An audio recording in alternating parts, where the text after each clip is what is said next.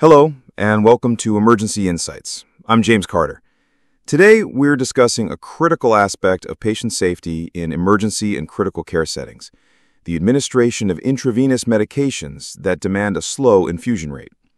As healthcare providers, we understand the urgency often present in our environment, but it's paramount to remember that speed can, in certain circumstances, be detrimental. Here are 5 medications where rapid injection can lead to serious adverse effects.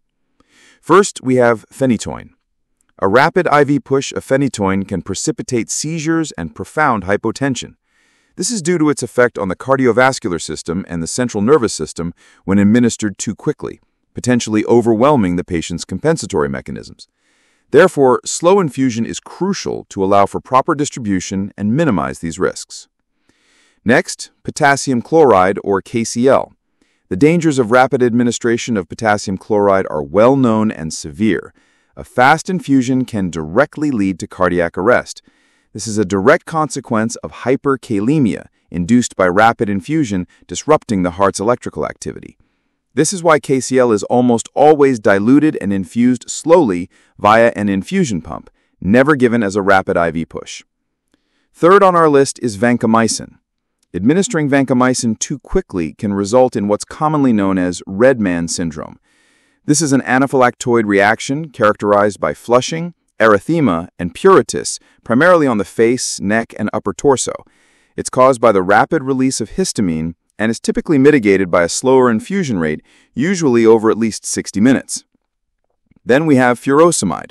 While a potent loop diuretic, giving furosemide too fast can lead to irreversible ototoxicity, manifesting as hearing loss.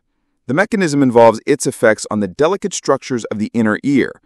To prevent this, furosemide should be administered at a controlled, slow rate, particularly in patients with renal impairment or those receiving other ototoxic medications.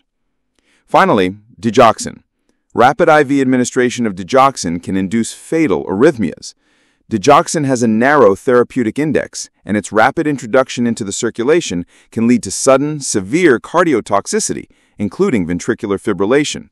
Therefore, careful monitoring and a slow infusion are essential to allow for gradual distribution and minimize the risk of life-threatening dysrhythmias. In summary, while the demands of emergency medicine are often immediate, the careful and deliberate administration of these medications, Phenytoin, potassium chloride, vancomycin, furosemide, and Digoxin, is not merely a guideline, but a critical safety measure to prevent significant patient harm. Always double-check infusion rates and consider the potential consequences of rapid administration. Thank you for joining me on Emergency Insights. Stay vigilant, stay safe, and continue to provide the highest quality of care. I'm James Carter, and I look forward to our next discussion.